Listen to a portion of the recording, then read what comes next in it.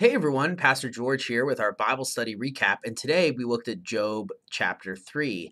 And just a recap of where we were before, for context, is the first chapter is Job kind of losing all his possessions, right? The devil comes to God, and God says, "Hey, have you seen Job? He's really faithful. I don't think anything could make him curse me," right? And Satan says, "Oh, really? I bet I can make it." So he takes away Job's possessions. And then the next week, something similar happens, and then he takes away Job's health. And so Job is kind of out here by himself, sitting in ashes, scraping himself because he has boils all over his body. And then three of his friends show up: Eliphaz, Bildad, and Zophar. And they wait there in silence, as is customary. And they wait there for 7 days, probably getting him food, just kind of sitting with him. And then he says this. He says what we read today, right? He goes into this whole little speech, lament, really, because it follows the same kind of pattern that you'll see in the Psalms for songs of lament, and in Jeremiah and other places. So he falls into this lament. And in this lament, you'll notice that he doesn't curse God, right? Because that's what his wife called him to do the previous time.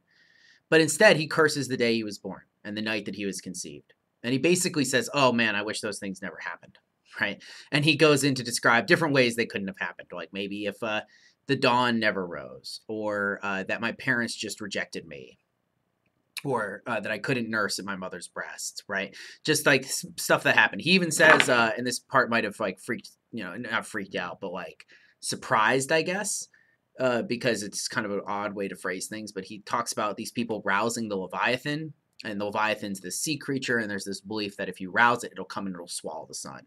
So he basically is saying, I wish that they would have called this massive sea creature out to swallow the sun, right? So that I could never have been born. He wishes that he was dead, right, as a child, right? And now he wishes to die again. And you'll see he goes into the second part where he talks about death being this great equalizer, right? That the rich and the poor alike are all equal in the fact that they die. And they're all the same, right? It's not as though if you're wealthy in this life, you're going to be wealthy in death, or if you're poor in life, you're going to be poor in death. You're all going to be the same. And so that is how Job is seeing these things. And I think that's really important. And it's really interesting to see the depression that Job finds himself in this point. Because we usually, again, right, we say this a lot, but we usually don't look for places in the Bible that back us up. We usually tell people it's okay to be upset, or it's okay to have feelings, right, and to work through them, if depression or something. But we don't really see that. And this is one of the few places in the Bible where we do. And we don't, when you're going to see that he isn't actually rebuked entirely by God at the end for all of these things. Like God still will end up holding up Job in a way. But it's good to see how we work through this. But the ideas or the questions that came to my mind were, how do we respond to these things, right? How do we respond when people will say, well, there's no point in living life anymore? Or is life worth living if, you have this type of experience, right? And I think our answer to that should be, well, yes, right? And we talked a little bit about why that is, and it's because we bring glory to God. And again, interestingly enough, Job is not faulting God at this point. He's not cursing God, right? He's more just saying, why did any of this have to happen to begin with? Wouldn't it have been better if I was just dead? And I think that in this, we see kind of the answer rumbling under the surface, which is that God has a purpose for these things. And there's a glorification that comes, but it's like, how do we get to that point, right?